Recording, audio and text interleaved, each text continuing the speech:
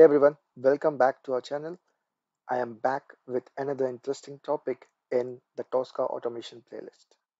Now, continuing with our topic on the automation obstacles. So let's look at our next obstacle, which is related to XML and how we can find something in the XML and also how we can enter that into a particular text box, right? So this particular obstacle is quite complex because we have to use a number of different engines. Okay, so here we need to click on this load box and then XML structure will be loaded into this particular text area. Okay, so you can see this is currently disabled, right? So we cannot directly search from here, and then we need to also enter the ISBN of a particular book name, which is testing computer software, right? So we need to search through the XML, find the ISBN, which title is this, and then we need to enter that into the text box. Now, in order to resolve this particular obstacle, we need to use a couple of engines. Like we need to use the browser engine in order to click on the button or in order to buffer the text which is present here. And then also in order to enter it into the text box. We also need to use the file engine so that we can create a new XML file and then we can enter the text in present here into that particular XML file. We also need to scan the XML file, and also we need to then use the XML engine to basically find the ISBN with this particular book title. Okay, so as you can see, there are lots of moving parts in this particular obstacle, and it's a very good way of practicing what you have learned until now in Tosca. So let's go ahead and let's try to resolve this particular obstacle, or let's try to automate this particular obstacle using Tosca. Okay, so coming back to our Tosca workspace, let's go to our module section. And here we will go to the obstacles. And then I'm going to scan this particular application here. Okay, before that, I will just refresh this page so that we are back to the original state of this page. And then I'm going to scan this page. Okay, so initially, we just require the load box link. Okay, and then we require the text area, and then we require the text field where we need to enter the ISBN. Okay, so these are the three controls which we require. And then we can save this and we can close this. Okay, I'm going to copy this particular obstacle ID so that I can rename this module name as per this. Okay, this time around, I'm also going to create a folder. Okay, now I'm going to tell you why I'm doing this later on. But for now, we are going to create this folder and we are going to place this module inside this particular folder. Okay. Okay, so I'm going to rename this to load XML, right? And we are going to put the obstacle number, right? Right, and then we are going to go to our test cases section. Here again, we will go to our obstacles where we have been creating all the test cases. We are going to create our next obstacle test case. Again, we are going to use the same obstacle number. Okay, and then we are simply going to put this module right here. Okay, and then the first thing which we need to do here is obviously to load the XML, right? So we need to click on this particular link, and then the XML text will be loaded in this particular box text area. Okay, and what we will do is we will basically buffer this particular text. Okay, so we will store it into a particular buffer name. So I'm going to call this buffer XML text. After this, right, we need to create a particular file, and then we need to write this particular text into that file. Okay, so now we are going to search for a test step, which is called create So tbox read create file, right? So this is the module which I want. And here we are going to write it into a particular directory, right? So I'm going to write it into this particular directory, okay? And the file name will be books.xml, and the text will be the buffer. Okay, so I'm going to use the buffer which I have created earlier. So I'm going to call it XML text. Okay, and then in override, I'm going to set it to true. Okay, so what this will do is it will basically write the content of this particular text which has been generated, and it will write it into a file called books.xml.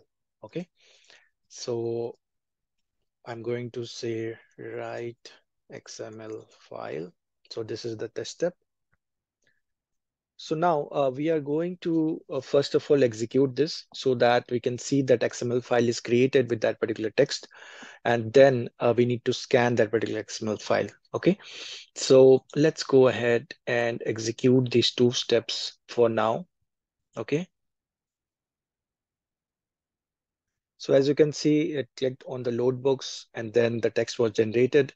It buffered the text and then it created a file, and then it wrote the text into that particular file. Okay. If I go to that location, you will see the books.xml file is present here. Although I had that file already, it will also overwrite the text if that particular file is already present. Okay. So if now I open this, you will see that it has got the particular text which was generated. Okay. And we are looking for a particular title, right? So we are looking for this particular title and we want the ISBN, which is like an ID. So we want this number, and then we need to enter this number into the text box. Okay, so these are the remaining things which we need to do. Now, in order to do this, right, uh, there are a couple of ways to do this, but I'm going to follow a different approach here. So what I'm going to do is I'm going to scan the XML file, and that can be done using the scan option. You should go to more, and here you will find a file scan option. Okay. Now, if I go to file scan, I can directly browse any particular file. In this case, it is an XML file. So I'm going to browse this, okay? And it is going to create a module for this particular file, right? So I am going to call this books XML. Okay, and you will see it contains resource, and then it contains the all the nodes for that particular XML file. Okay. Now, what we can do is we can go back to our test case, and then we can add our third test step, which is this particular module, right? And here I'm going to say search book title. Now, before this, we need to add another step, which is to open the XML file, because until now we haven't actually opened the XML file, right? So let's go ahead and let's search for another test step. And this time it will be open XML. Okay, so this one.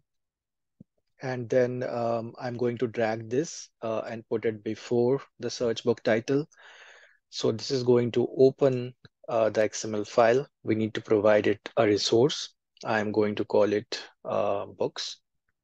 And then the file path, which will be this. Okay.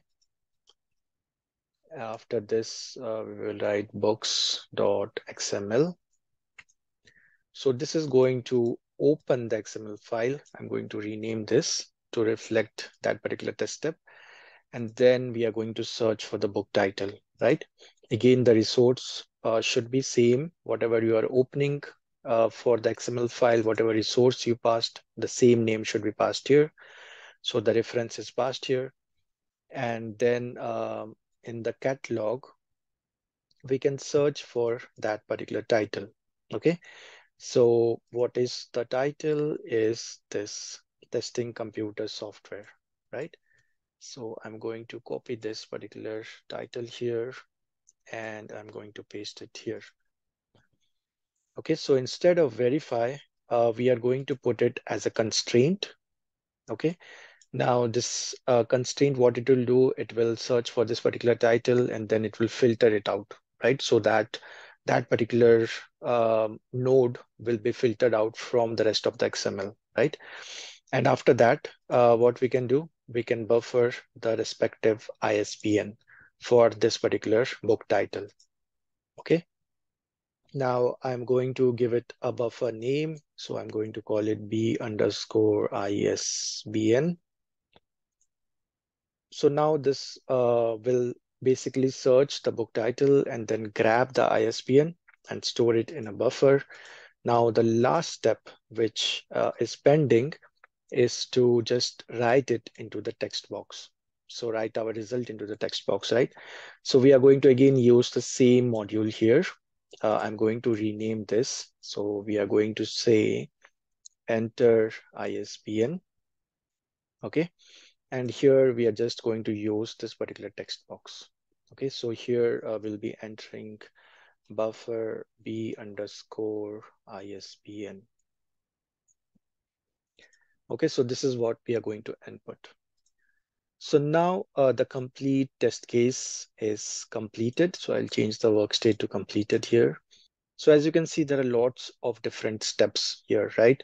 So first, we clicked on the link, which generated the XML text. Then we wrote that text into a particular file. And then we opened that particular XML file.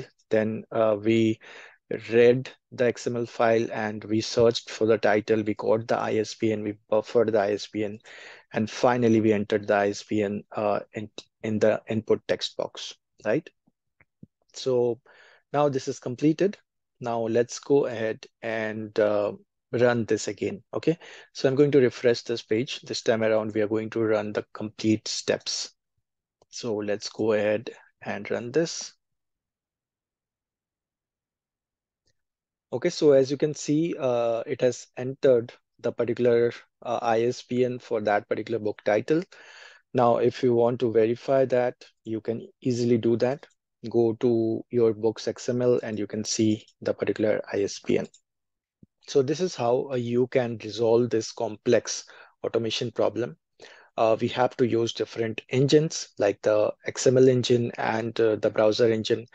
Then we need to use different standard modules, like we have to use the create file standard module. We have to use the open XML file module. We have to use a buffer at several places to buffer the values. So we have to use a lot of different things in this particular automation problem. And it's a good test, as I said earlier, of your Tosca skills in order to automate this particular problem. That's all for this particular video. If you have any questions, then please leave it in the comments. If you like this video, then please subscribe to our channel. Thanks for watching, and I will see you in the next video.